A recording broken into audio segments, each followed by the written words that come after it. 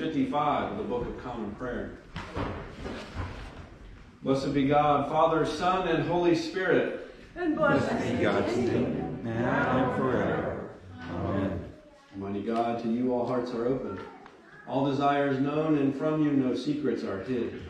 Cleanse the thoughts of our hearts by the inspiration of your Holy Spirit, that we may perfectly love you and worthily magnify your holy name through Christ our Lord. Amen.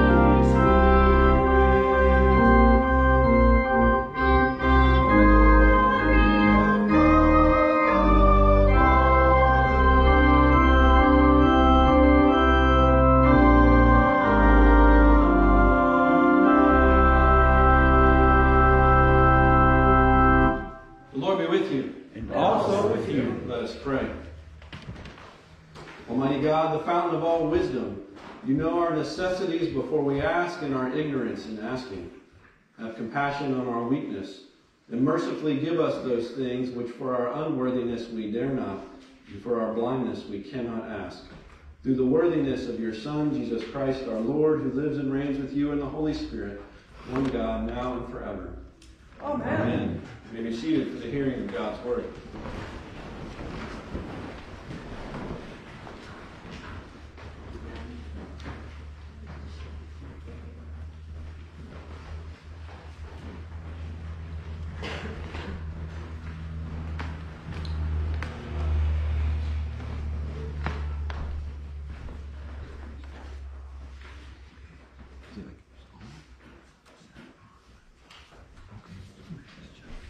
A reading from Jeremiah. Woe to the shepherds who destroy and scatter the sheep of my pasture, says the Lord. Therefore thus says the Lord, the God of Israel, concerning the shepherds who shepherd my people. It is you who have scattered my flock and have driven them away, and you have not attended to them. So I will attend to you for your evil doing, says the Lord. Then I myself will gather the remnant of my flock out of all the lands where I have driven them, and I will bring them back to their fold, and they shall be fruitful and multiply. I will raise up shepherds over them who will shepherd them, and they shall not fear any longer or be dismayed, nor shall any be missing, says the Lord. The days are surely coming, says the Lord, when I will raise up for David a righteous branch. And he shall reign as king and deal wisely, and shall execute justice and righteousness in the land. In his days Judah will be saved, and Israel will live in safety. And this is the name by which he will be called. The Lord is our righteousness. The word of the Lord. Thanks be to God.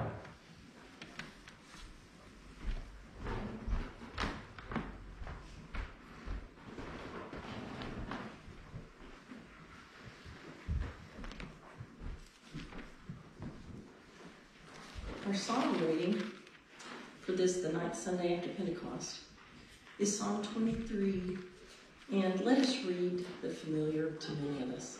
In the Book of Common Prayer, it is found on page 476. We're going to read that second, King James Version. We'll pray this in unison. The Lord is my shepherd, I shall not want. He maketh me to lie down in green pastures. He leadeth me beside still waters. He restoreth my soul. He leadeth me in paths of righteousness for his name's sake. Yea, though I walk through the valley of the shadow of death, I will fear no evil. For thou art with me. Thy rod and thy staff, they comfort me.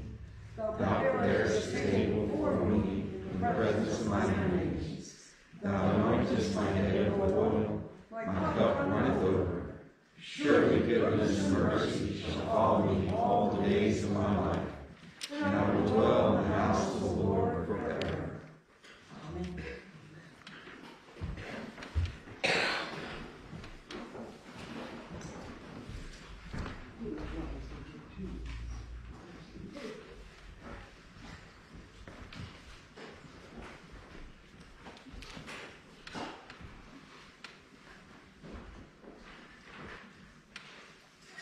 The second lesson this morning is from Ephesians chapter 2. Remember that at one time you Gentiles by birth, called the uncircumcision by those who are called the circumcision, a physical circumcision made in the flesh by human hands.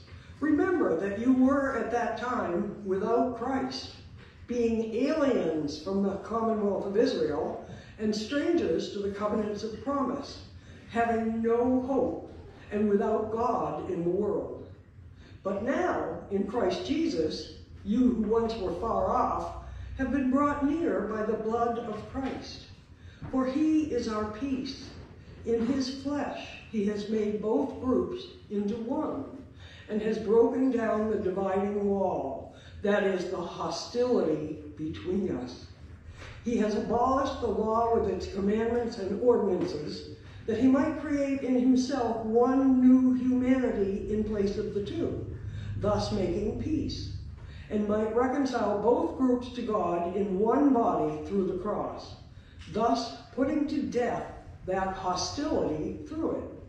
So he came and proclaimed peace to you who were far off, and peace to those who were near, for through him both of us have access in one Spirit to the Father.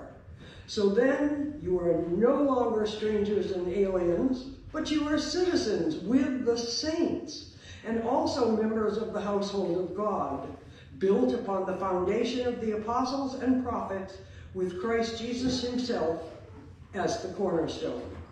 In him, the whole structure is joined together and grows into a holy temple in the Lord, in whom you also are built together spiritually into a dwelling place for God. The word of the Lord. Thanks be to God.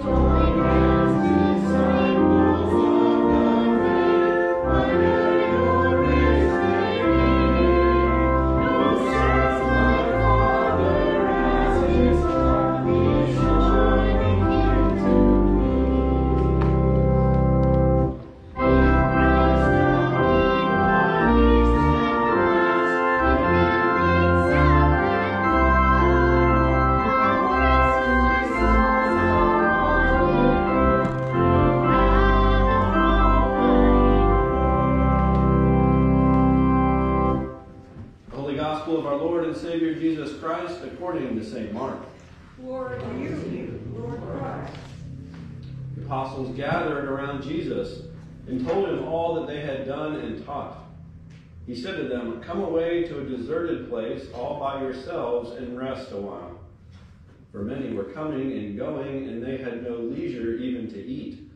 And they went away in the boat to a deserted place by themselves.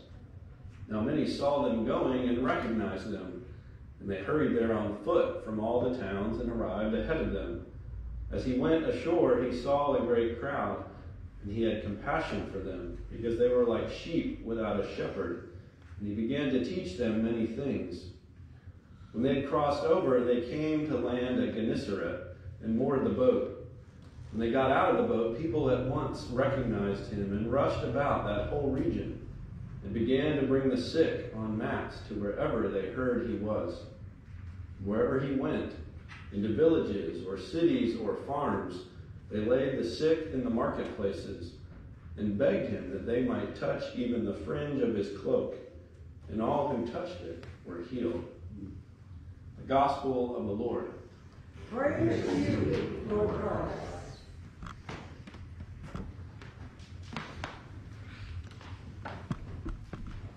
I invite the children to follow us to the steps for the children's homily.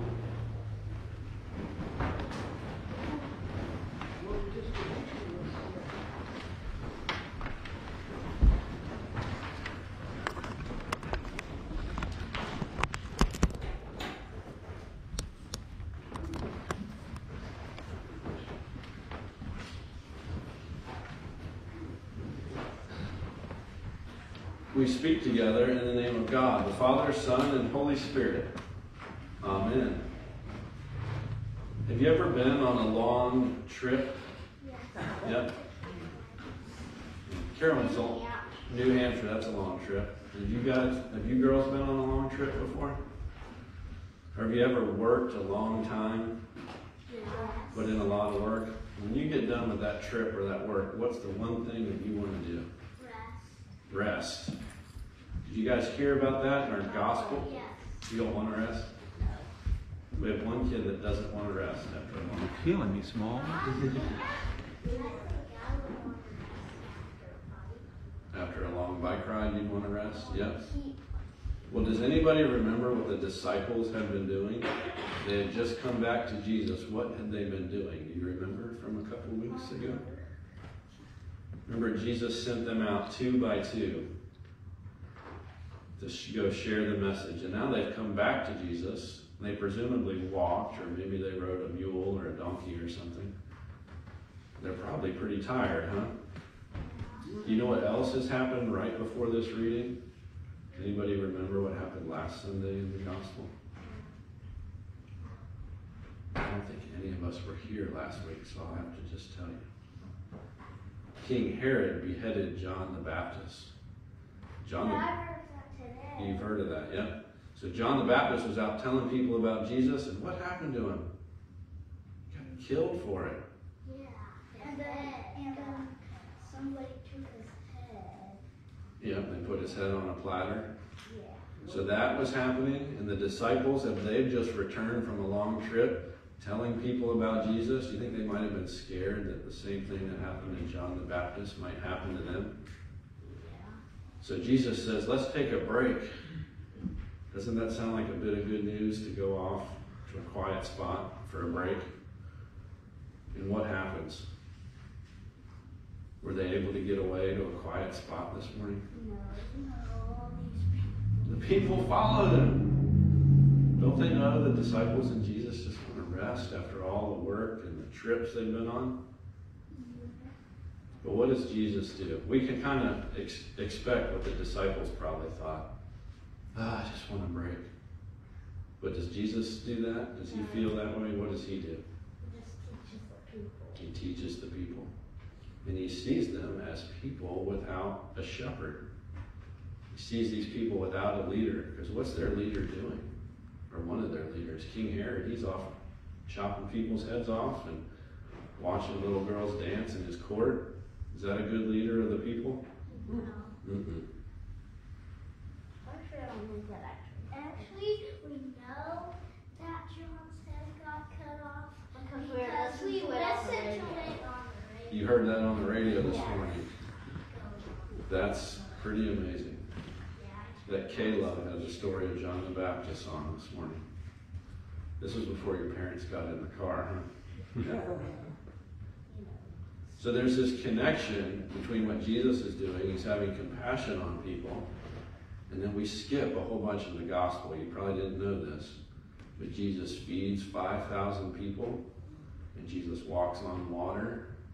And then we have this ending about wherever they were, whether they were in towns or cities or marketplaces or farms, people were bringing the sick to him. Well, it sounds like Jesus loves to cook and feed people. That's right. Because Jesus is love, right? And he overflows with it. Now, before church this morning, Jesse asked me if I was going to talk about The Sandlot. You guys remember that movie we watched? Yes. Do you guys remember Benny the Jet Rodriguez? Yeah. How much did he love baseball? Pretty much His life was baseball, right? Yeah. The other kids, they'd watch the fireworks, and what did Benny want to do? Just He just wanted to keep on playing, right? Yeah, the ball didn't even make it over the fence, it rolled out. But what kind of leader was Benny? Did he exclude people from baseball, or did he include people? He included. How do you know he included people? Because he included small. Smalls. And what? Who was Smalls for some of the adults who haven't seen the movie? Was he? He was new. He was new to the neighborhood. He moved in just at the end of the school year, right when summer started, so he had no chance to make any new friends. And had Smalls ever played baseball before? No. But his stepdad. His stepdad? What about his stepdad? His stepdad played a lot of baseball and got a baseball signed by Dave Reed. Yeah. But I thought it was interesting that when Smalls comes to town and he's a new kid, Benny, what does Benny do to show him that he's welcome on the baseball field?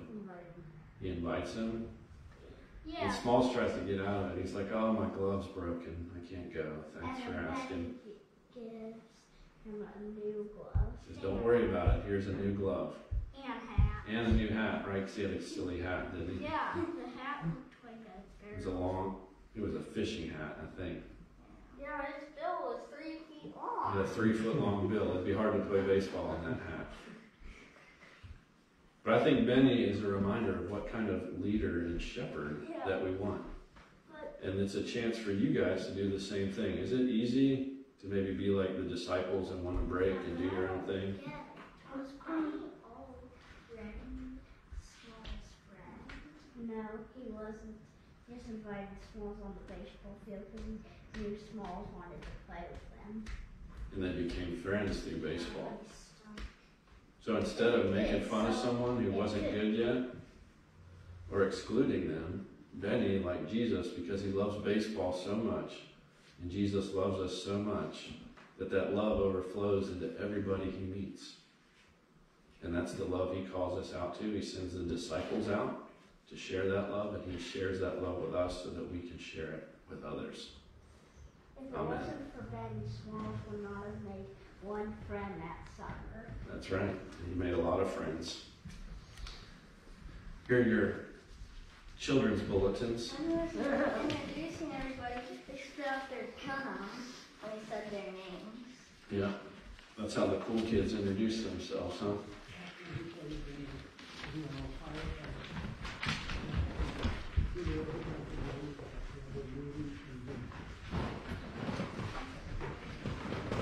I'll let Jesse be the judge of if that sandlot metaphor connected with the gospel at all. But I'm wondering this morning, who are you responsible for? Does anybody rely on you for their existence or their well-being? A couple things that come to my mind are my children. They depend on me a whole lot. The animals that live on our farm wouldn't survive without us. So who else could you be responsible for? I know that some of you find taking time off of work to be quite challenging because so much relies on you. In fact, it's like more work to prepare to leave. And then you get back and you have to clean up the messes that were made while you weren't there and catch up on your work. So sometimes it's easier just to say, that's not worth being away. So much I am responsible for. At our small church, many of you are responsible for the various areas of our shared ministry. Think of all the things that people are responsible for around here. There's bulletins, communications, worship leaders and servers. Who prepares and cleans up coffee hour every week? Who tends our grounds? And who leads our outreach efforts? That's just a few things that all of us have responsibility for around here. Now, these examples kind of highlight intentional responsibilities. We're not really surprised that we are responsible to our families, to our work, to our church.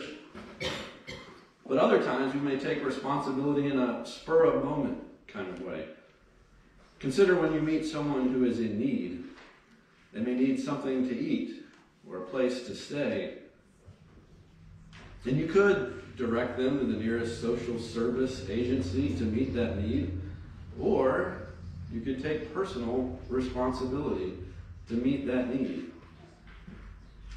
So both our routine responsibilities and the ones that surprise us serve as a reminder that the modern myth that you are only responsible to and for yourself is just that. A myth of life that is independent and without a story. So I asked this question, who are you responsible for? Because three of our readings today, the Old Testament lesson in Jeremiah, Psalm 23, and the Gospel of Mark, all three of these talk about shepherds.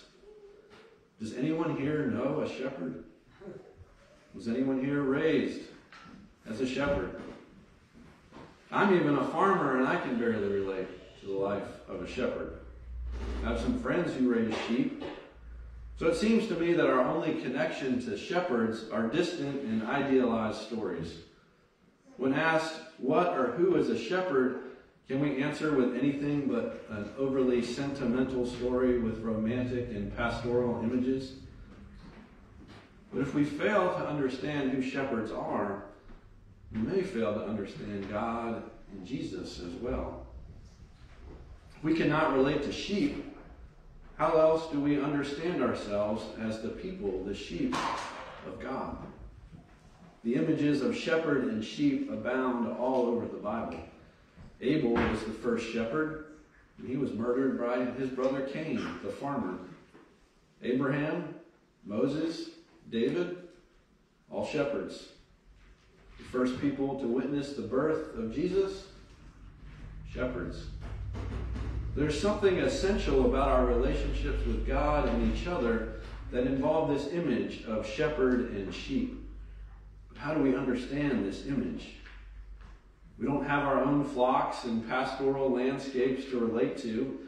And with a bishop's annual visit, and he comes with his crozier or shepherd's crook, perhaps a good place to start to thinking about how we relate to shepherds is who are we responsible for?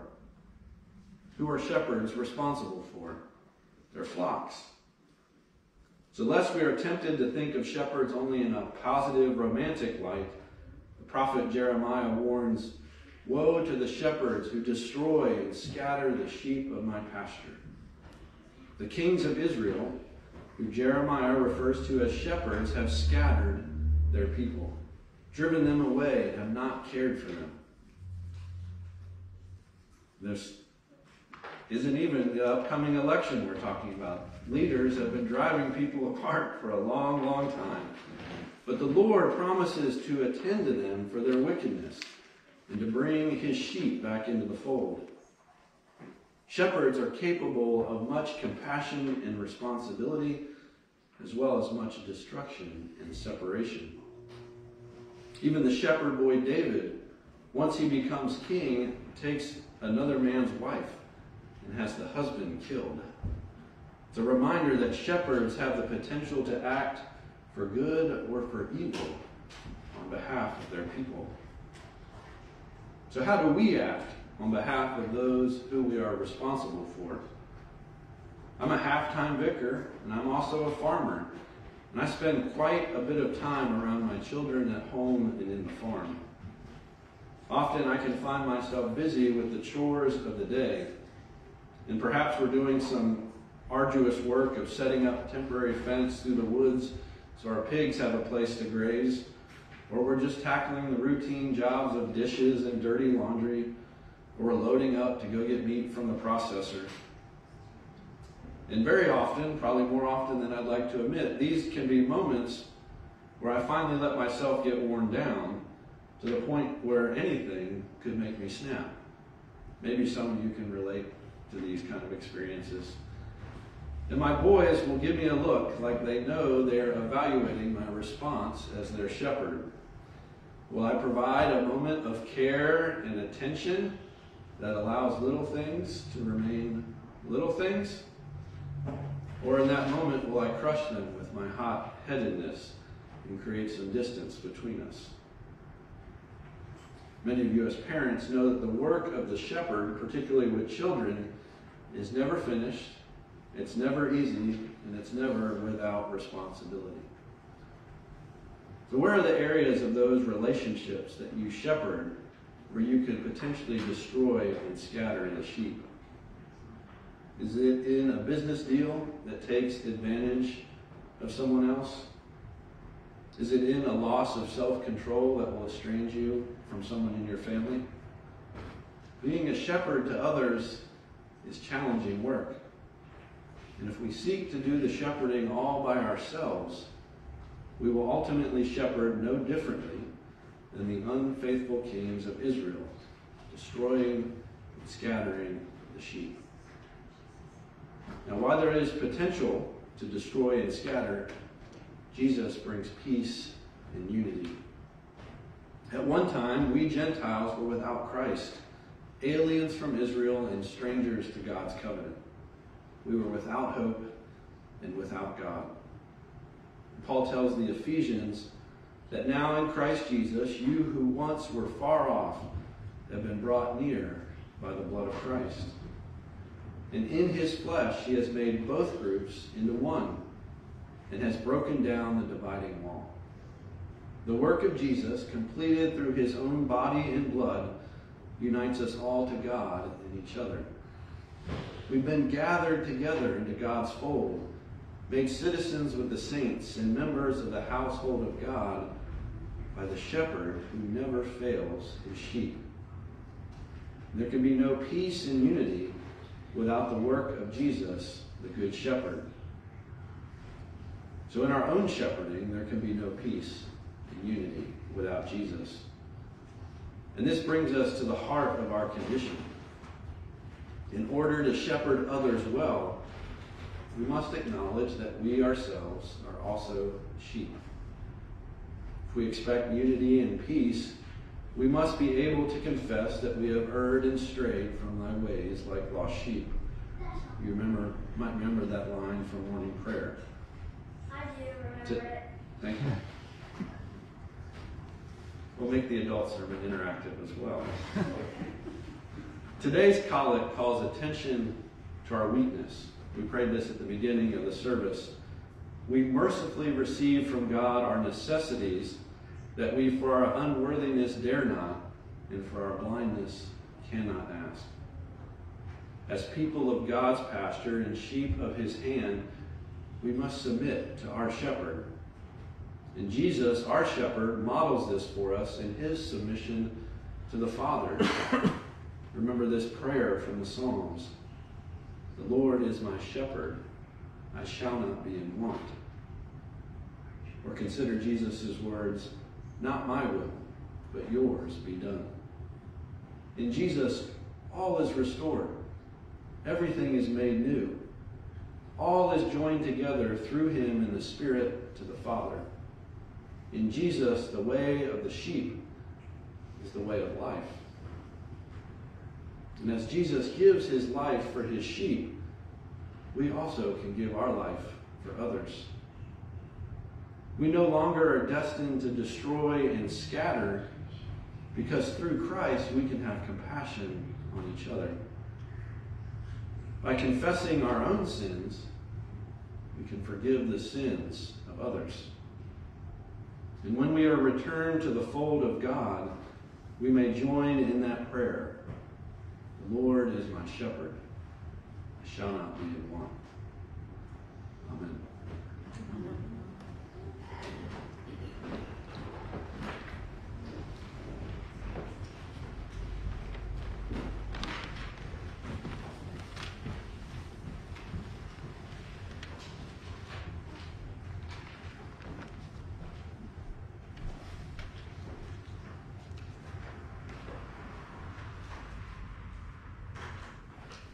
Standing, let us affirm our faith with the Nicene Creed on page 358.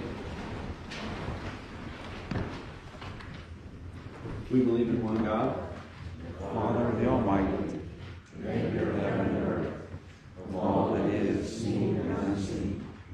We believe in one Lord Jesus Christ, the only Son of God, eternally begotten of the Father, God from God, light from light, true God from true God, begotten, not made, of one being with the Father. Through him all things were made. For us and for our salvation, he came down from heaven. By the power of the Holy Spirit, he became incarnate from the Virgin Mary and was made man. For our sake he was crucified under Pontius Pilate. He suffered death and was buried. On the third day he rose again, in accordance with the Scriptures. He ascended into heaven and is seated at the right hand of the Father. He will come again in glory to judge the living and the dead, and his kingdom will have no end. We believe in the Holy Spirit, the Lord, the giver of life, who proceeds from the Father and the Son. With the Father and the Son he is worshipped and glorified. He has spoken through the prophets. We believe in one holy Catholic and Apostolic Church. We acknowledge one baptism for the forgiveness of sins. We look for the resurrection of the dead and the life of the world to come. Amen.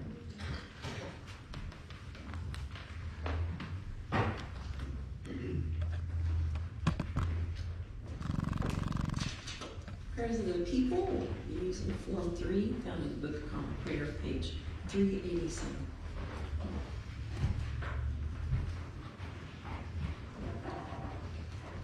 Father, we pray for your Holy Catholic Church. That we May all all we be one. Grant that every member of the church may truly and humbly serve you. That your name may be glorified by all people. We pray for all bishops, priests, and deacons. That they may be faithful ministers of your words and sacraments. We pray for all who govern and hold authority in the nations of the world. That there may be justice and peace on earth. Give us grace to do your will in all that we undertake. That our works may find favor in your sight. Have compassion on those who suffer from any grief or trouble. That they may be delivered from their distress. Give to the departed eternal rest. Let light perpetual shine upon them. We praise you for your saints who have entered into joy. May we also come to share in your heavenly kingdom. Let us pray for our own needs and those of others. Turn to our prayer list in the bulletin.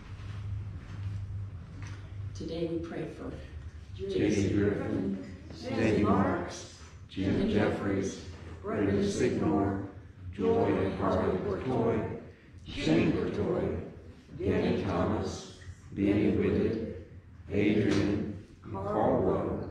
We also pray for Bishop Michael Curry, the Reverend Gabe Gonzalez, Anna Holt, Suzanne Simmons, the Reverend Dr. John Wall, Laura Hammonds, and Carla McCrae. Lord our God, accept the fervent prayers of your people. In the multitude of your mercies, look with compassion upon us and all who turn to you for help. For you are gracious, O lover of souls, and to you we give glory, Father, Son, and Holy Spirit, now and forever. Amen. Amen. Turning to page 360, let us confess our sins against God and our neighbor.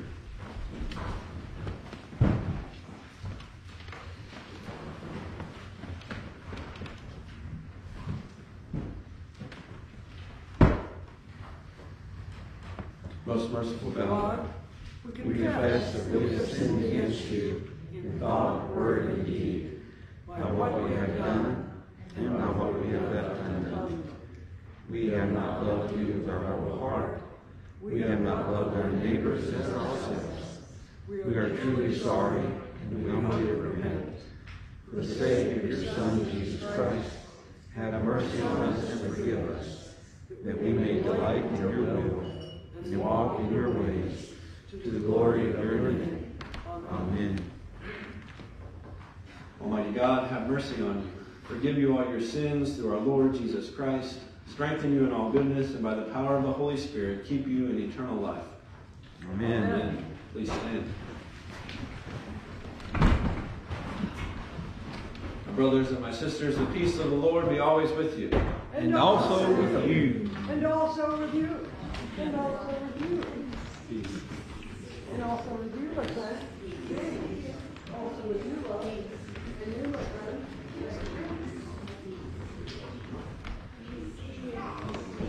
Also with you, my friend. And all.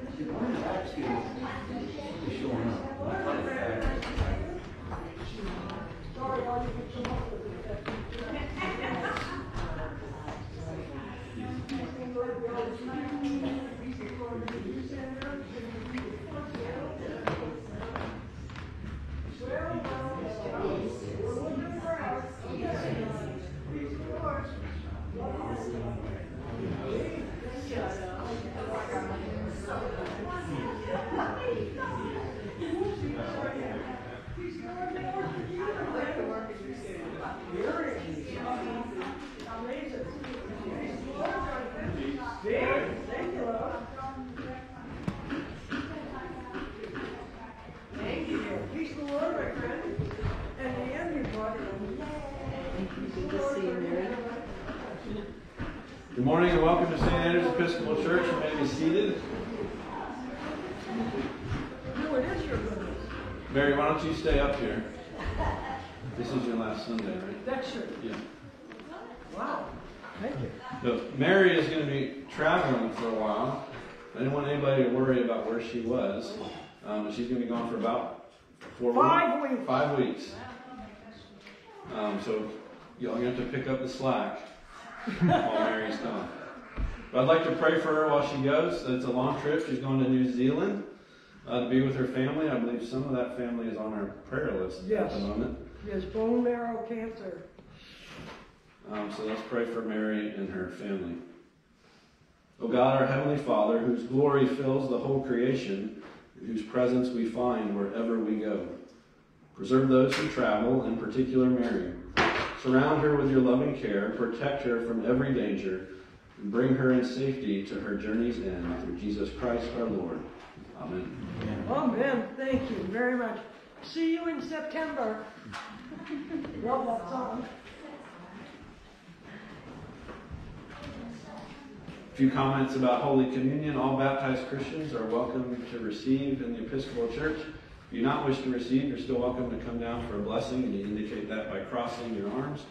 If you're in need of a gluten-free wafer, the signal for that is palms down. We receive beginning on the lectern side, from front to back, followed by the pulpit side, front to back. Our offertory hymn is 440. Walk in love as Christ loved us and gave himself for us, an offering and sacrifice to God. Amen.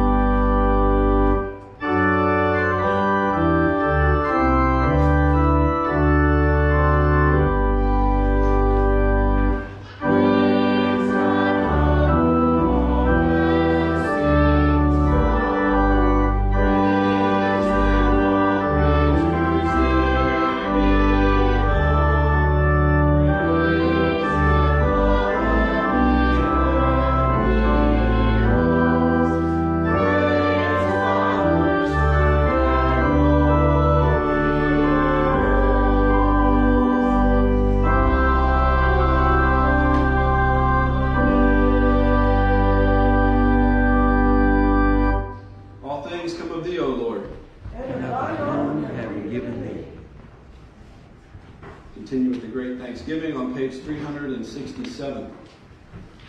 The Lord be with you. And also with you. Lift up your hearts. We lift them to the Lord. Let us give thanks to the Lord our God. It is right to give God thanks and praise. It is right and a good and joyful thing, always and everywhere, to give thanks to you, Father Almighty, Creator of heaven and earth, through Jesus Christ our Lord, who on the first day of the week overcame death in the grave, and by his glorious resurrection opened to us the way of everlasting life. Therefore we praise you, joining our voices with angels and archangels and with all the company of heaven, who forever sing this hymn to proclaim the glory of your name.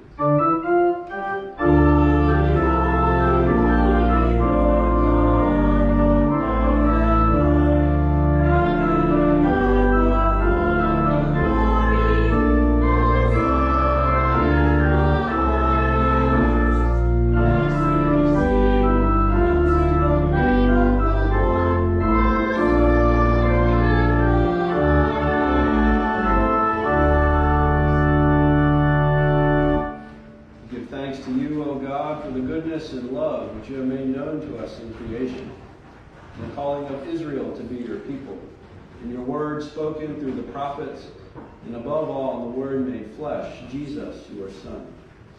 For in these last days you sent him to be incarnate from the Virgin Mary, to be the Savior and Redeemer of the world.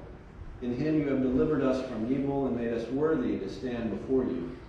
In him you have brought us out of error into truth, out of sin into righteousness, out of death into life. And the night before he died for us, our Lord Jesus Christ took bread. And when he had given thanks to you, he broke it and gave it to his disciples and said, "Take, eat. This is my body which is given for you. Do this for the remembrance of me."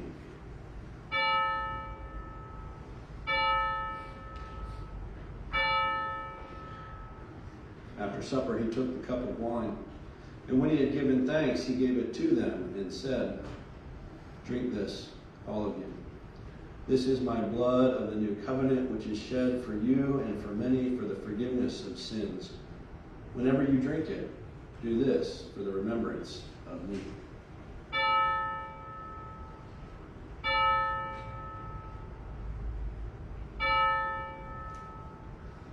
Therefore, according to his command, O Father, We remember his death, We proclaim his resurrection. We await his coming in glory. we offer our sacrifice of praise and thanksgiving to you, O Lord of all, presenting to you from your creation this bread and this wine. We pray you, gracious God, to send your Holy Spirit upon these gifts, that they may be the sacrament of the body of Christ and his blood of the new covenant. Unite us to your Son and his sacrifice, that we may be acceptable through him, being sanctified by the Holy Spirit. In the fullness of time, put all things in subjection under your Christ. Bring us to that heavenly country, where with the ever-blessed Virgin Mary, St. Andrew, and all your saints, we may enter the everlasting heritage of your sons and daughters. Through Jesus Christ our Lord, the firstborn of all creation, the head of the church, and the author of our salvation. By him, and with him, and in him, in the unity of the Holy Spirit, all honor and glory is yours, Almighty Father, now and forever. Amen. Amen.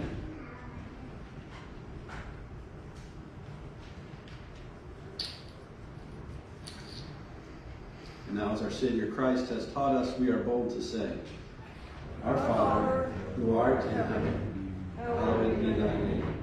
Thy kingdom come, thy will be done, on earth as it is in heaven. Give us this day our daily bread, and forgive us our trespasses, as we forgive those who trespass against us. And lead us not into temptation, but deliver us from evil. For thine is the kingdom, and the power, and the glory, forever and ever. Amen.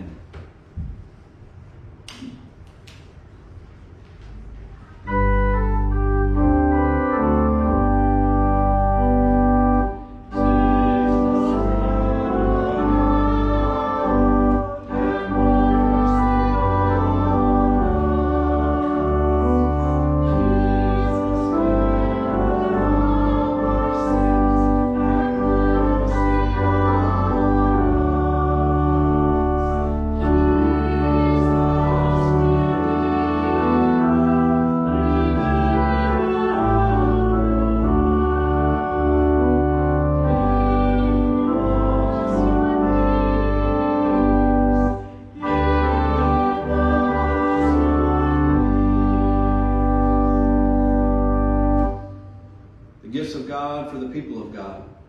Take them in remembrance that Christ died for you, and feed on him in your hearts by faith with thanksgiving.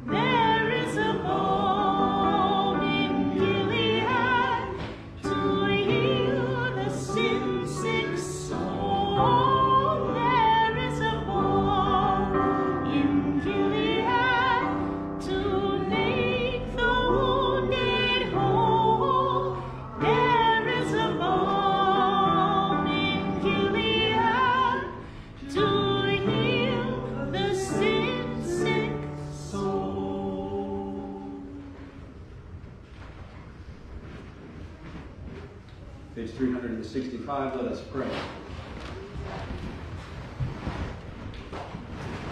Eternal God, Heavenly Father, you have graciously accepted us as living members of your Son, Savior Jesus Christ. And you have fed us with spiritual food in the sacrament of his body and blood. Send us now into the world in peace, and grant us strength and courage to love and serve you with gladness and singleness of heart, through Christ our Lord. Amen. Be seated for the parish announcements.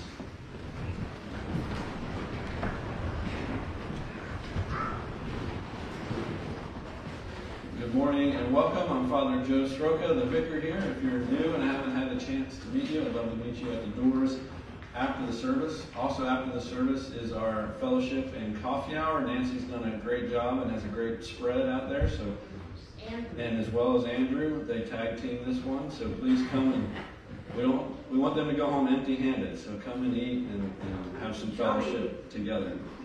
We had a great summer fun series on Wednesday night. We watched Sandlot together here in the parish hall. Thanks to everyone who made that happen, particularly to Tom, who brought all the AV equipment. We've got a little baseball theme going this summer. We went to a ball game. We watched a ball game. We talked about doing something outdoors in August, so maybe if we have a cool night, we can have a pickup ball game in the back lot or something and grill out and invite the neighbors. That maybe. Let me know if you're up for that during coffee hour.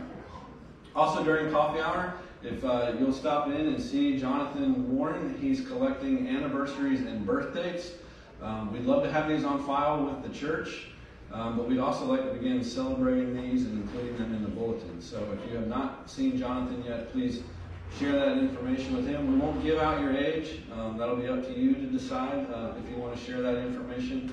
But we would like to know what's going on in your life so that we can pray and celebrate when you reach these milestones.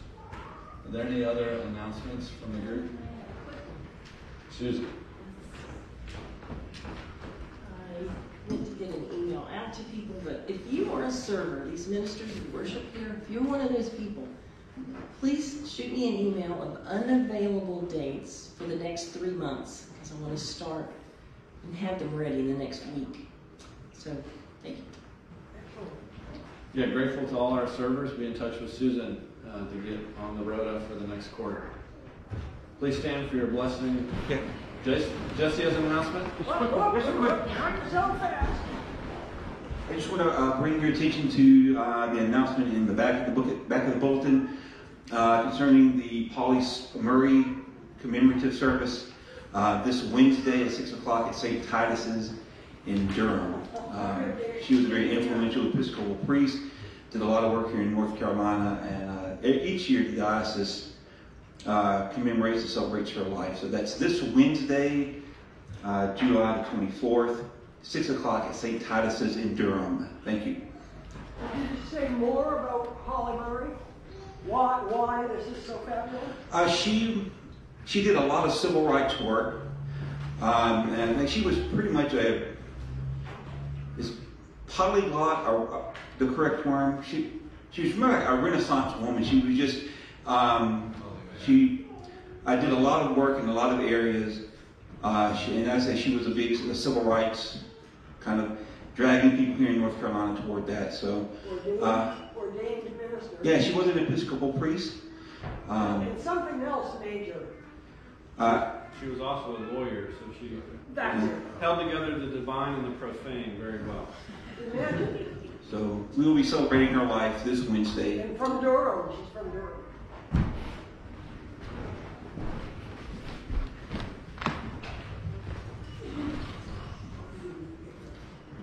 Please stand for your blessing.